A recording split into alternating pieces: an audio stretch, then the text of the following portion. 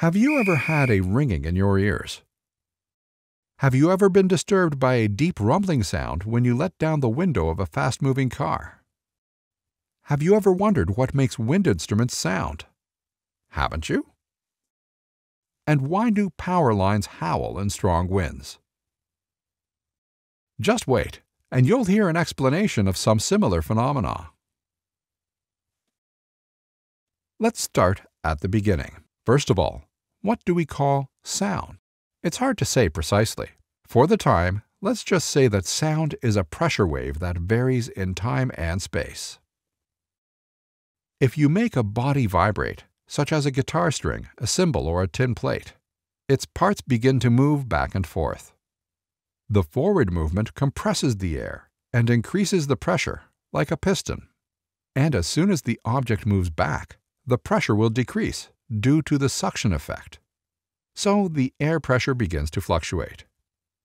Percussion instruments produce clanging or rumbling sounds this way. Also, a loudspeaker operates in the same way. But there the electric current makes the membranes pulsate. The pressure fluctuations of a flow can also create sounds. In our first clip, we already talked about turbulence. It is no surprise that not only the velocity of the fluid, but also its pressure fluctuates in such a chaotic flow. But these fluctuations do not repeat regularly. They are rather random, which sounds like a buzz. Such sizzling, hissing sounds reveal the location of leakages when gas escapes from a pipe, or reveal the puncture if you check a damaged tire of your bike. But not only turbulence creates noise in flows. A clearly audible sound is heard if we place obstacles into a stream. For example, a longish body, say a cylinder. In this case, the flow separates alternately from both sides of the body, on the back. Thereby a series of vortexes is generated, which is named Kármán vortex street, after the world-famous Hungarian engineer Theodor von Kármán. Due to this vortex street, pressure fluctuations occur at the curved surface of the cylinder and produce a relatively clear sound. The same mechanism generates that howling music in strong winds on transmission lines, chimneys, bridges, and other longish structures. Have you ever heard this whistling sound around poles or electric wires? If not, listen carefully next time. Much stronger sounds can arise if a more complicated obstacle is placed in the flow. For example, a hollow body. Who hasn't played with blowing air over the mouth of an empty or half-full bottle and trying to produce clear sounds from it? The same effect occurs when you let down the window of a rushing car. Seen from the inside, pressure fluctuations are created by the headwind passing the cabin. However, a car is larger than a bottle.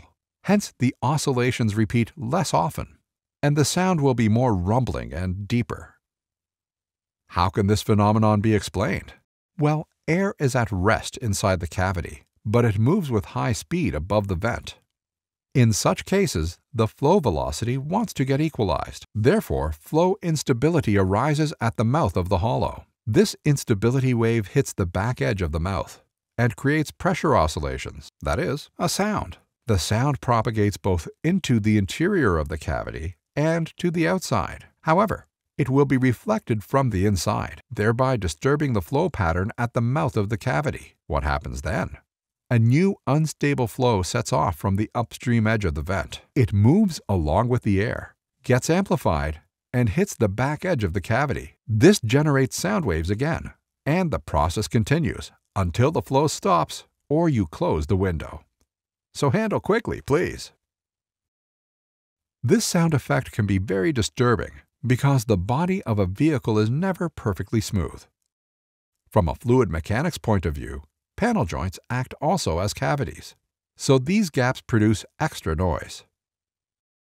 Military aircrafts of the 1940s and 50s produced an even more deafening sound after opening their bomb bays.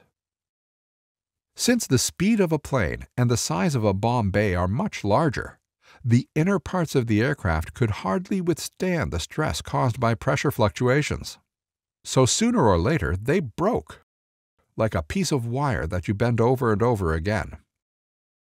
But this is not really desirable on a plane loaded with heavy bombs. since the opening of landing gear bays caused similar sound effects today. This problem can greatly disturb people living near the runways of airports. In addition to the noise, such cavities also cause flow losses, and the aircraft will consume more fuel. Since then, many solutions were born to reduce this effect. For example, loudness can be remarkably reduced by modifying the edges of the cavity. A good example is that little spoiler mounted on the front edge of the sunroof. It breaks up the instability waves. Whistles and pipes sound in a similar way as cavities. They create various tones on their own, or as part of musical instruments, organs. If you look at a pipe in detail, you'll see that the blown-in air exits through a long and thin slit, then hits the sharp wedge located opposite the slit. But the air is almost at rest above and below the flow. For cavity tones, slow and fast domains formed, but here we see a slow-fast-slow transition. Oscillations easily develop in such a flow configuration, which results in an unstable undulation, which propagates towards the wedge. The role of the wedge is to stabilize the oscillations, which were caused by the impinging waves. The resulting sound effect is not really strong. But if you add a cavity, like the body of an organ pipe or a recorder flute, then sound waves will bounce back from the interior of the cavity. They create further instability waves, resulting in a feedback loop. This amplifies the oscillations of the flow and also the sound. That is why a nearby organ pipe can be deafeningly loud. The pitch of the sound can be adjusted by the size of the cavity, or resonator as the musicians call it.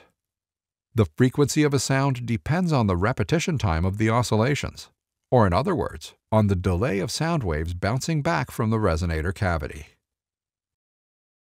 In a pipe organ, the length of the pipes determines this time delay.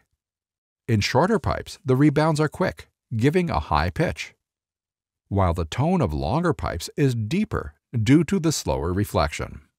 The musician controls this rebound time by closing the tone holes of the recorder. As a rule of thumb, closing more holes will increase the delay, so a lower pitch, a deeper sound is heard. To achieve the highest pitches, all tone holes should be left open.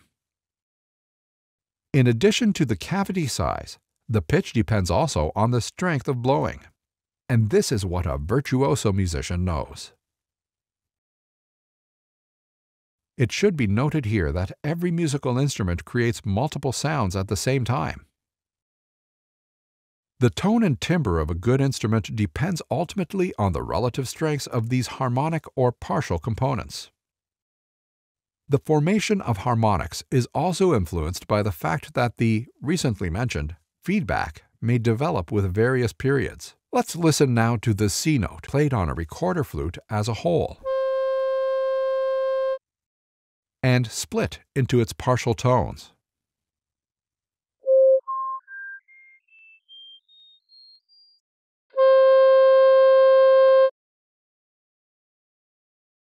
Harmonic partials sound together in a pleasant way, but their proportions and the dynamics of their formation is affected also by the body of the instrument.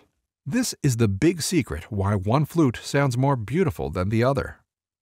Our mechanical engineers of the Hydrodynamic Systems Department at the University of Technology in Budapest are modeling such flow-induced sounds. In cooperation with the electrical engineers from the Networked Systems and Services Department, our goal is to better understand such phenomena. Based on mathematical descriptions, we can then develop new methods for constructing quieter cars and ventilation systems, or design better musical instruments.